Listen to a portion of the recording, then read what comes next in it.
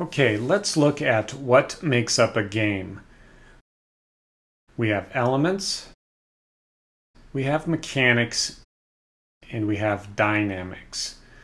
So under elements, we have basically the instruments we use to play the game. So like a bat and a ball.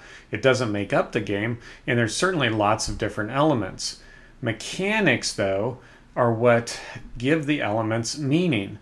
So for instance, in the game of baseball, we have strikes and balls. We have teams, we have winners, losers, there's innings. The scoreboard it goes up. We have errors. There's all sorts of mechanics that go into baseball to make it a game, including how long it goes, people in the stands, and so on. So basic mechanics, game mechanics, we think of the usual points, badges, leaderboards. We also have things like avatars, countdown clocks, Easter boards, lottery trading systems, and so on. Then we have dynamics, and this is where the mechanics come into play with people, because people have different motivations, different reasons to play, different characters, personalities, structures, points of life, status, and so on. So the mechanics will appeal differently to different types of people.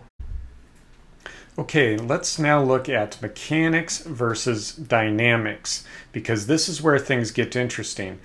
Because we can't just throw mechanics at something and expect certain results, and certainly can't call it gamified, because different mechanics interact differently with different motivators and create different dynamics. So for instance, let's use the good old points, badges, and leaderboards.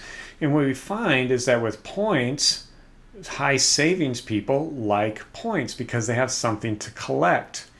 Expedient folks, people who are high expedient, might find ways to collect points, game the system, kind of cheat, and build up points very, very quickly. If it's tough to get points, high power people will like them, but if points come too easily, they'll actually become demotivated. Points will actually push them away.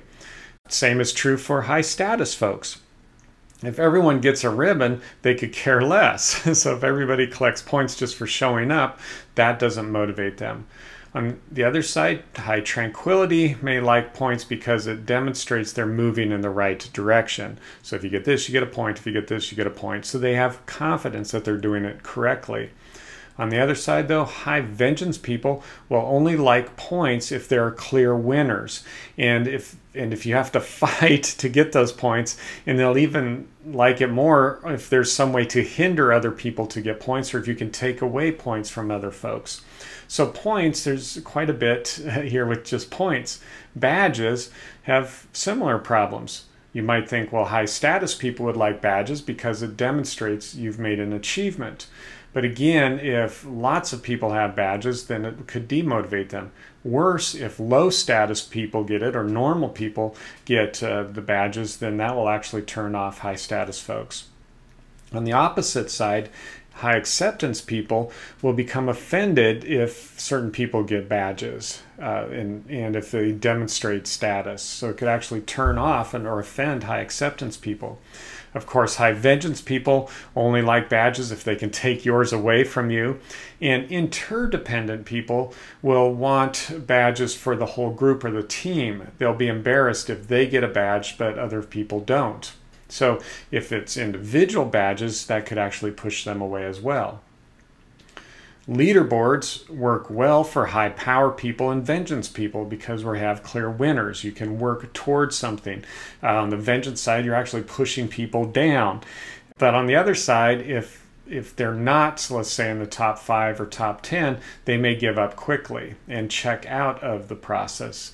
High status people will only be attracted to leaderboards if it means something and everybody is aware that they've achieved a certain status on the leaderboard. Leaderboards are extremely stressful for high acceptance people because they're very aware when they're not measuring up. They're afraid of being criticized and letting people down. Interdependent people will be turned off by leaderboards that praise individuals.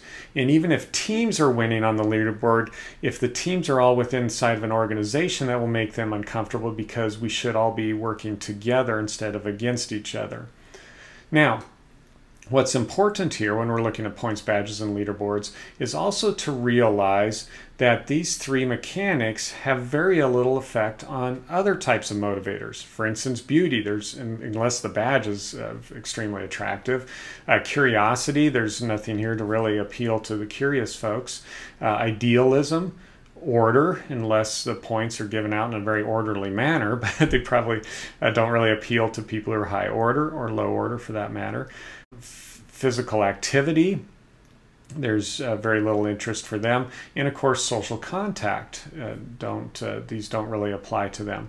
So the point is this: inside of mechanics and dynamics, mechanics appeal in certain ways to certain motivators, but they also have the potential to push away other motivators, and sometimes people just will not be attracted to a mechanic because it's not part of their motivational profile.